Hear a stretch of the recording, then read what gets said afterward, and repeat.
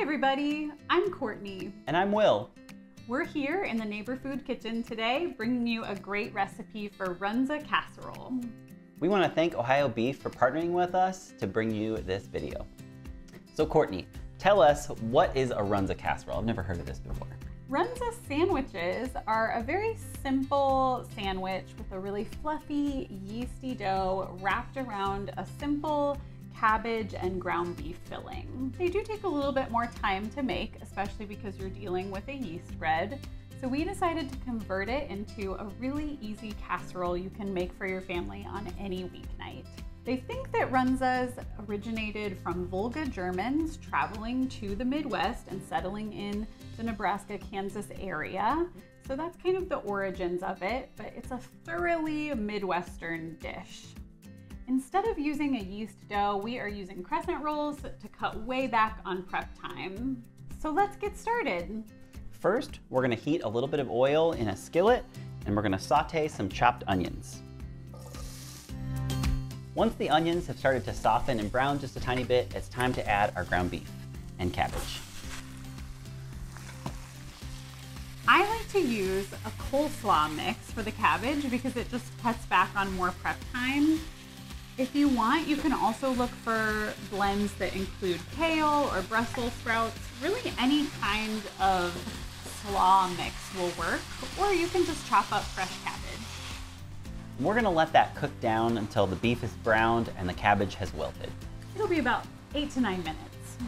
You can drain off any excess fat, and then we're going to stir in the garlic, add some Worcestershire sauce, and salt and pepper.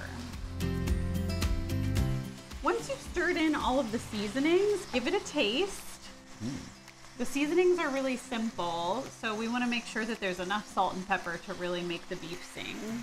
Okay, now that our filling is done, we are going to get our casserole dish and coat it with some cooking spray.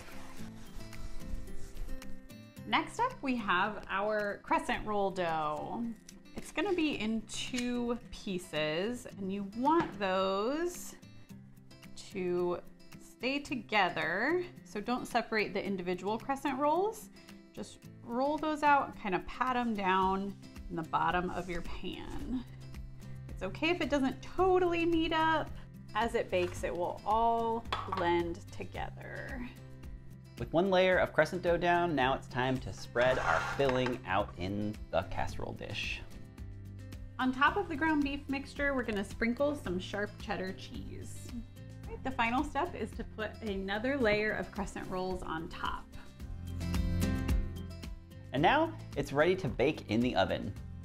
It's been about 20 minutes. Will just grabbed the casserole from the oven and it is looking fantastic. Golden brown and flaky with lots of melty cheese. So we are just gonna brush the top with some butter. Now we're ready to serve up a slice. We really think your whole family is gonna love this easy casserole. It is packed with protein from the ground beef, but it's also got a lot of veggies in it. Because it's got plenty of cheese and that flaky crescent roll dough, your kids will love it too. Yum. That's what I'm talking about right there.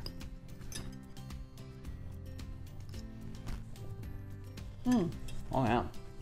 Cabbage is really nice in that.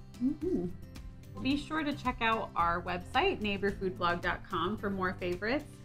And check out our other website, groundbeefrecipes.com, for lots more ground beef hearty Midwestern casseroles. Thanks again for joining us, and thanks again to Ohio Beef for sponsoring this video.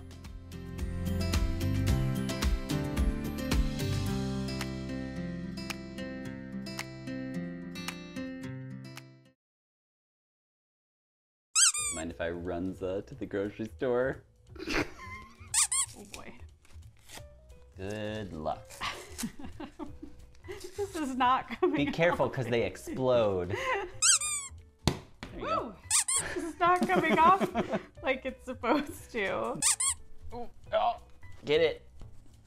But it's a thoroughly Midwestern dish. Just like you. Yeah, there you go. Oh, there we go. Trying to Hulk it. Whoa, God!